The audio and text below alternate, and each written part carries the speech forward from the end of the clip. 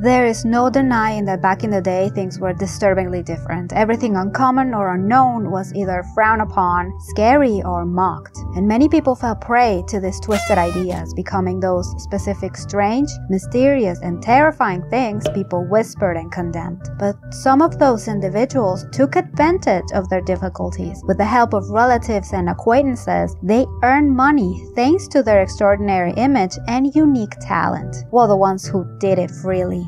This became the sideshows, better known as freak shows, circuses were excited to present. But how did it all start? And with who?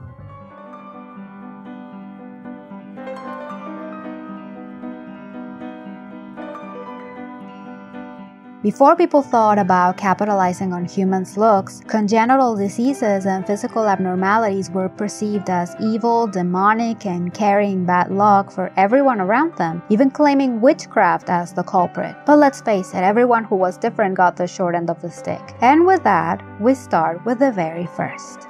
Lazarus and his brother Joannes Baptista Colloredo were conjoined twins in 17th century Italy. Lazarus was completely mobile and could easily pass as a quote-unquote regular with the use of a cloak, but underneath, his brother Joannes was protruding from his chest. Unlike Lazarus, he couldn't talk nor move, although if someone tapped his chest, he would slightly move his mouth. The twins were very popular. Even King Charles I wanted to see them, so of course everyone else wanted that as well. They traveled everywhere and made a good living out of it. Unfortunately, the first American attraction cannot tell the same story.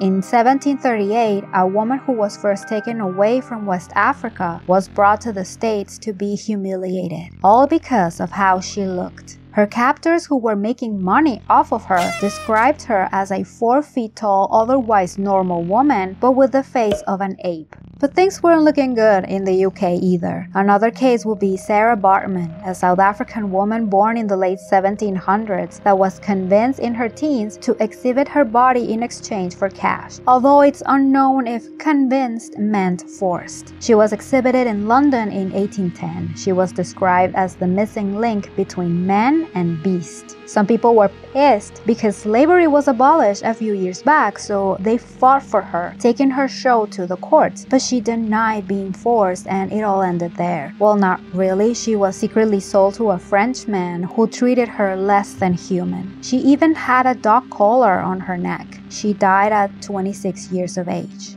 This is all disturbing, but all of this sent a big message. The strange can easily be capitalized. And one man that took that statement to heart was a man called P.T. Barnum. He soon became the manager of a lot of sideshows, and his method of advertising the shows was spot on. Let's say he could be named the father of clickbait. Barnum would overly embellish the act's titles because even though he knew it wasn't very ethical, he wanted the people to be amazed and entertained. By 1840, he had his museum dedicated to all his sideshows, and thousands of people would run to see it. But after it caught on fire twice, he thought the best idea would be to take the whole show on the road. Approximately in 1870, Barnum took the museum to various circuses and became an instant hit. Around that time in Europe, there was a large migration influx, so families contemplated venturing into the sideshow gig. They were considered different because of their ethnicities alongside congenital diseases or special talent. So between Europe and America, sideshows were quite popular, some of them even becoming celebrities themselves. It all came to a halt in 1940. People's perceptions of these types of entertainment were troubling. This wasn't fun anymore, but exploitative, especially because the treatment of the sideshows remains after they will pass. In some instances, their graves were robbed because people wanted to acquire their bones or even the whole skeleton.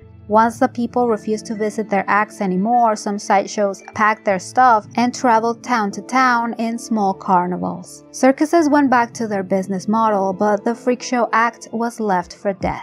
Although it didn't die, now there's a rebirth of this type of performance formed by the sideshows themselves. They know what they're doing, they have the control, and they do it because they want to. That is a big difference.